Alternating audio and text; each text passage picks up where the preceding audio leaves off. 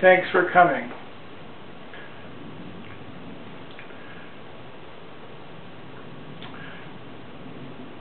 This talk is about the origins of Tantra,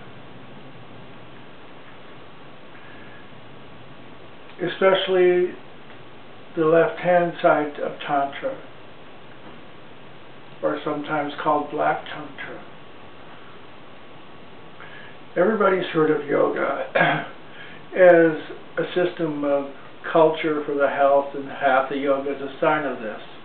And then there's the meditation, and that this is part of the right-hand side, or White Tantra, where you restrict the senses and you sublimate your feelings. But there comes a point in every yogi's life, maybe not this life, but some lifetime, when the limitations of White Tantra become evident. And if you look at one of the foremost books on yoga, Patanjali's Yoga Sutras, it talks about this issue. And it's in the portion on practice, the second chapter. Okay, and here's the translation. It's the 18th verse in the second book, and in this book it's particular, it's page 104 of Patanjali's Yoga Sutras by Swami Satchidananda, my guru. The scene is of the nature of the gunas: illumination, activity, and inertia, sattva, rajas, and tamas, and consists of the elements and sense organs, whose purpose is to provide both experiences and liberation to the Purusha. So this is an odd thing to be saying.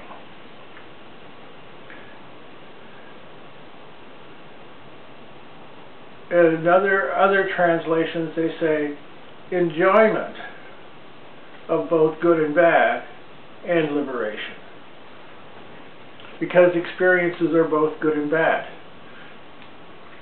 So if that's the case, why would you have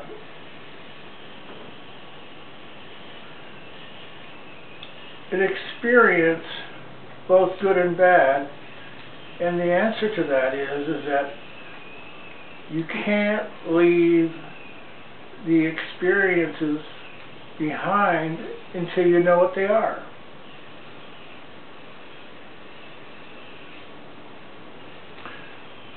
So you have to know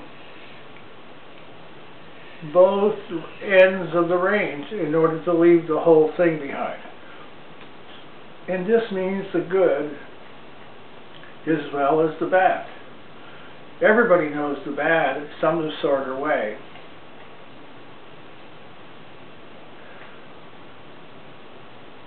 But who knows the good? And the Tantric's answer is, we do.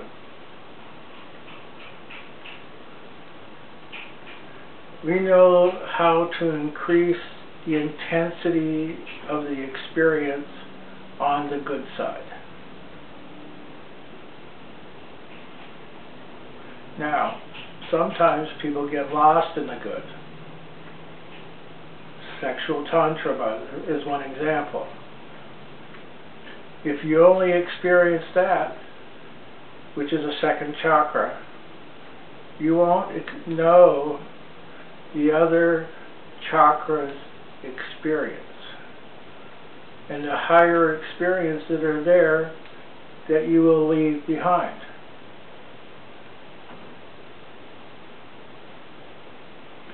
So people think they know what Tantra is, but Tantra, main aim is to give you experiences of the good, the left-hand side.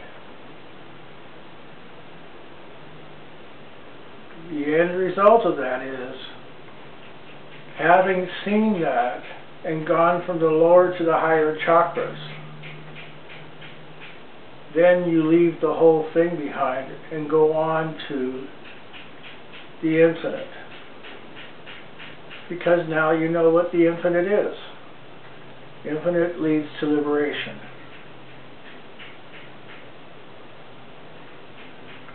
So if that's the case, why do people mistake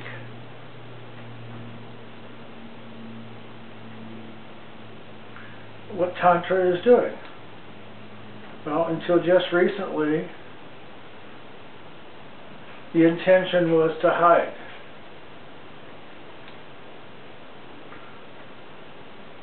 To hide this from other people, to hide from their own life, because they didn't feel people were ready for this. So if you really want to know what Tantra is all about, you have to have knowledge of the sense pleasures in their fullness in order to leave it behind. So that means in the first chakra, when it's awakened, all the activities of the senses are enhanced. Everything tastes better, you hear better, you hear things better, you see things.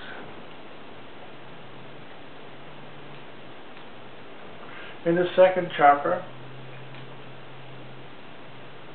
sex in interaction with people, not just your mate, become more intense because social relationships are a type of sexual activity. So all that gets better,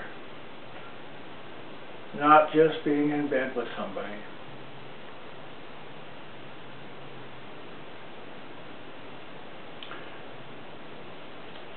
I just wanted to finish off by saying that I had made a statement that if you don't have philosophy, philosophy is female in nature. Well, it is and it isn't. The energy always is female. Directed energy is a combination of male and female. And just direction without energy is just male. So, in order to understand philosophy in its fullness, you have to have both male and female energy.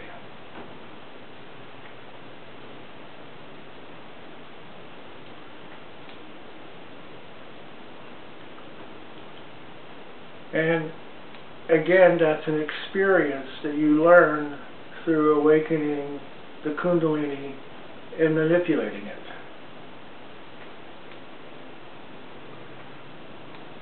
I know this is a little strange way to end it, but that's it for today. Thank you.